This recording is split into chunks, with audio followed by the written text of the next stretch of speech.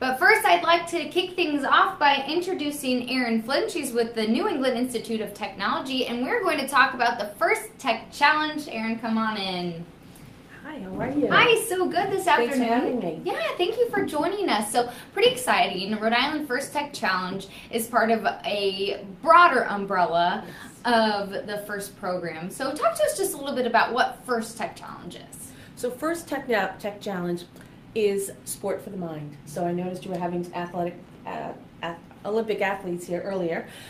So, this is sports for science and technology. So, First Tech Challenge is a worldwide organization where the founder is Dean Kamen, and his belief was that math and science should be as fun as sports. So there are different divisions of First Tech Challenge, First Robotics. There's the Lego League, which is ages 9 through 14. We have my division, which is First Tech Challenge, which is middle school to high school, and then we have the high school division, which is the First Robotics Challenge. So there are three divisions.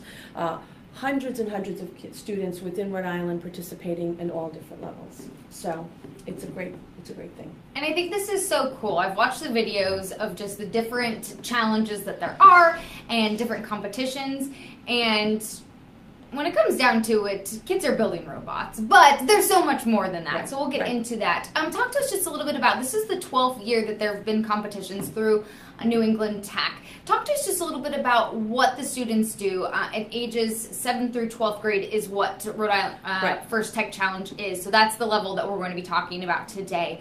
Talk to us just a little bit about the program itself and how it all kind of works.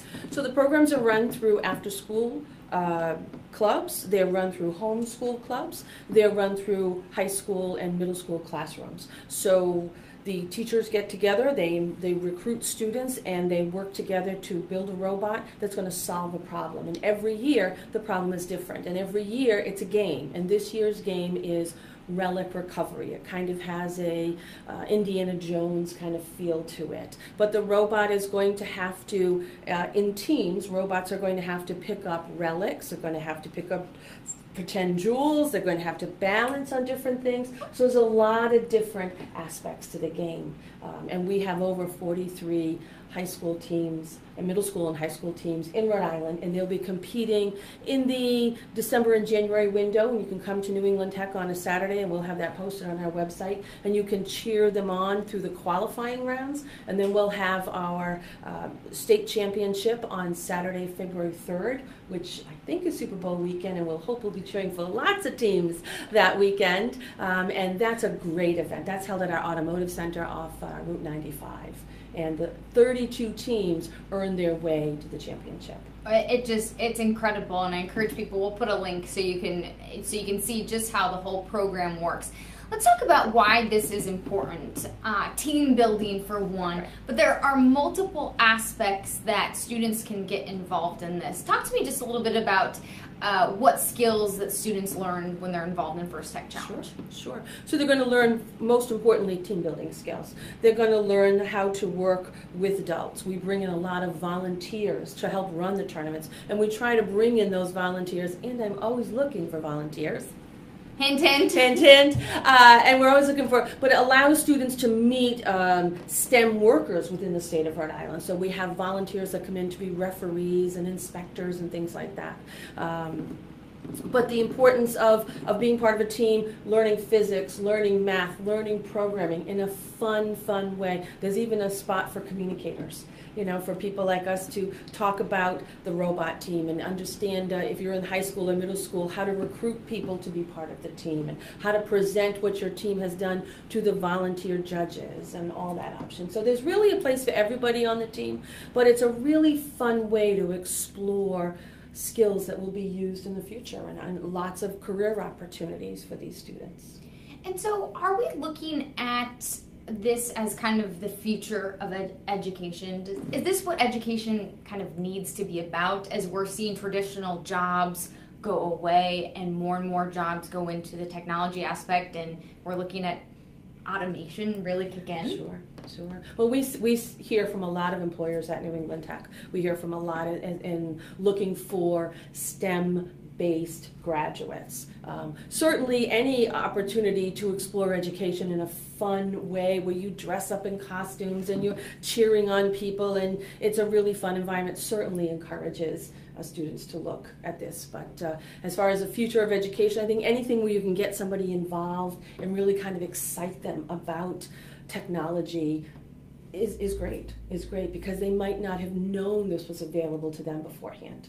So I want to talk a little bit about just how these opportunities are kind of paving the way for children, for students into whether it's just majors or education or evolving down the road into careers. I looked at some of the websites on the FIRST website. So STEM majors cited by FIRST participants, they were 2 times as likely to choose a major in science or engineering. 41% majored in engineering. These were FIRST participants. And 33% of women involved in FIRST programs chose a major in engineering. So the statistics in FIRST programs show that if you're involved in these kind of programs, you're continuing to stay involved. Is that what we're seeing in Rhode Island? Yes, and I want to say that we have a wonderful middle school in Pawtucket, hello Slater Middle School, and they have young students who then, because of their experience, decided they were going to go to William Davies Career and Tech. And so you get to see them grow up in that. We see them come to New England Tech. We see students from other states who are coming to New England Tech who were involved in FIRST. I had a young lady stop in my office and volunteer just because she saw the logo in my office window. I've had a young lady from Virginia who's a freshman at Brown reach out to me and desperately want to help because she wants to stay involved. So once you get into the FIRST community, you want to stay. And we do see students then think more about all kinds of engineering and engineering technology kinds of career choices. And certainly computers and programming and problem solving are great skills that you would use in any career choice. So why are programs like this important now? Why is it important for kids, whether they choose to do this or they choose to, take a coding class at the library or whatever it is? Why is this important now for kids to get involved? Because you're not necessarily with FIRST, but you're with New England Tech, so you're seeing these kind of things. Why do you think it's important for kids to get involved in some way or another right now? Well, I think students need to know there's a place in the world for everybody. And that if you are someone who likes robots, or you like electronics, or you like 3D printing, or you want to explore different kinds of things, there are places for you to explore that. These are important because jobs are changing, work is changing. We're seeing that at New England Tech where we are, what employers are asking of our graduates. So if students can get a jump up on that, if they can begin to learn about how to program really quickly or how to build really quickly or how you can solve that problem really quickly. Our students can think on their feet. When we do our matches, and I want you to come and see them, when we do the matches, something breaks, they have to work real quickly and be able to fix it. So I'm amazed at them. I am amazed at our volunteers who step in. I'm amazed at the teachers who just keep bringing them back year after year, and the parents who come and cheer them on. So it's really, there's a place for everybody. You can like soccer and you can be on a soccer team. You can like robots and be on a robot team. And students need to know that. You can do both. Right? You could do both. You can do soccer and do robots. And sometimes the robots play soccer. Yeah, which is even cooler, right? Yes. I think that's even cooler. Talk to me about how we can, and how FIRST Tech Challenge does this. How do we get more girls involved, and how do we encourage more students of diverse backgrounds to get involved in STEM programs? Well, I think, number one, ask your schools for it. Go to your guidance offices, go to your school principals, go to your churches and community centers and say, can we start a team? A team can be anywhere from 6 to 15 students, so we don't need a lot of people to be on a team. You can meet after school. We do bring in lots of mentors and volunteers so students can see women in technology and can see diversity in technology. But it's a constant struggle for anybody, because a lot of folks are afraid of it. A lot of young people don't know how much exists out there because they may or may not be exposed to it. So yes, we need more women in technology. Yes, we need more diversity in technology. We need more people in technology because there's not enough. We're seeing at New England Tech more and more companies coming to us and asking for graduates that we just don't have enough of, that in some of these high-tech career choices. So the jobs do exist. Oh, the high-paying jobs exist. They exist. We just need people who can do the work and who understand it. Yeah. And so programs like this are kind of give them a ramp up, give them a peek into the future, and they know what's going on. They have a better idea of where they want to be. They're not going into college undecided, or maybe they've got an internship in their senior year of high school. Who knows? They're just a little bit more focused because they've found something that they love earlier than somebody else. Cool.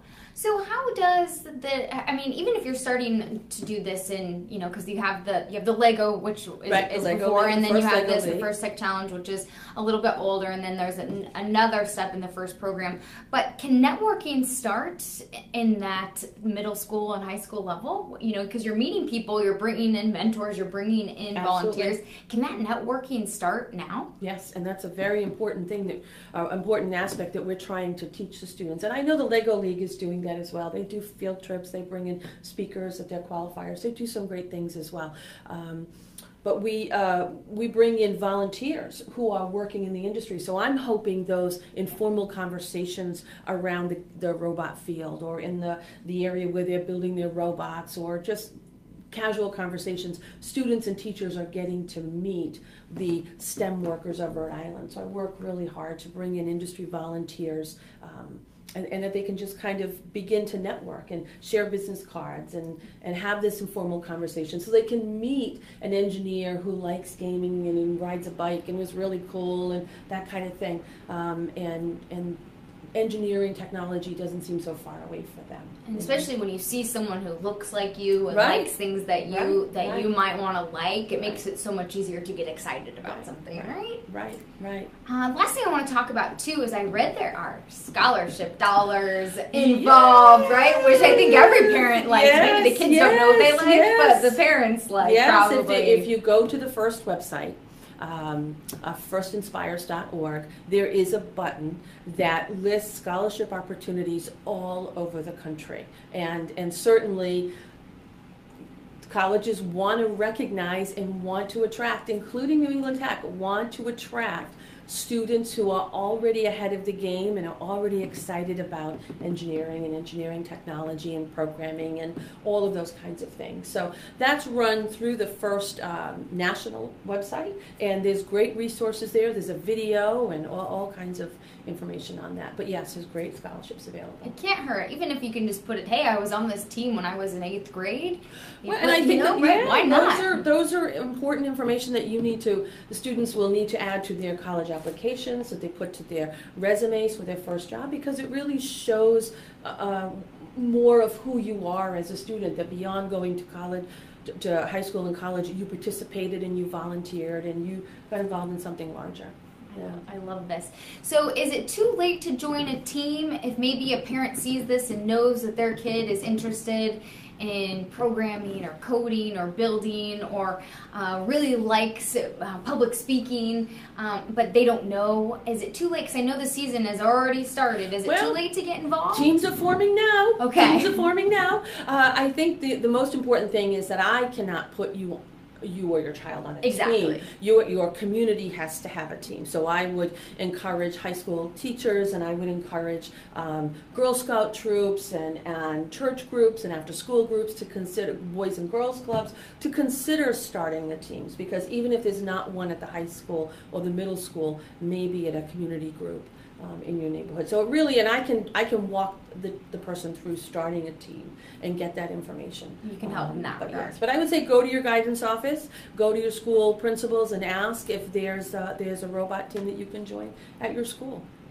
Well, Erin Flynn, thank you so much for joining us today. It's been such a pleasure. See you around the robot field. I would love that. I would All love to right. come and get a peek. I know, so we couldn't lug a robot down here today, but we're going to put links on our website as well so you can see all of the action. And it's so much fun to watch, just even the animated aspect. So I know it's a very exciting opportunity in our community. So if you're out there and you're interested, we'll have more information on our website. So thank you so much for joining us, Erin. Thank you very much. I appreciate it. And good luck to all those First Tech Challenge